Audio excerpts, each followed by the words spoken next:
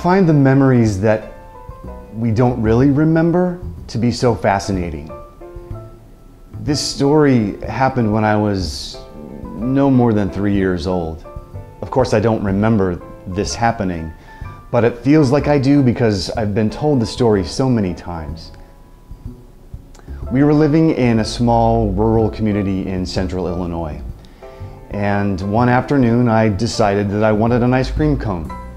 So I just took off by myself. Remember, I'm no more than 3 years old. And I take off and I head off out to the Dairy Queen.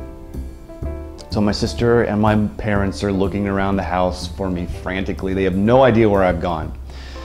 So Dad takes off in the car.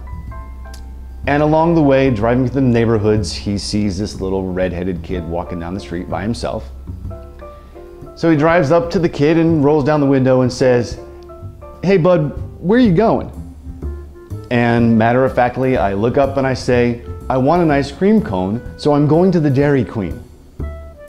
It was amazingly telling of who I became later on. Independent, adventurous, able to strike out on my own, and comfortable being by myself. And then it's just fascinating that I feel like I remember that story. I feel like that I remember that walk to the Dairy Queen, even though I don't, because I've been told that story so many times.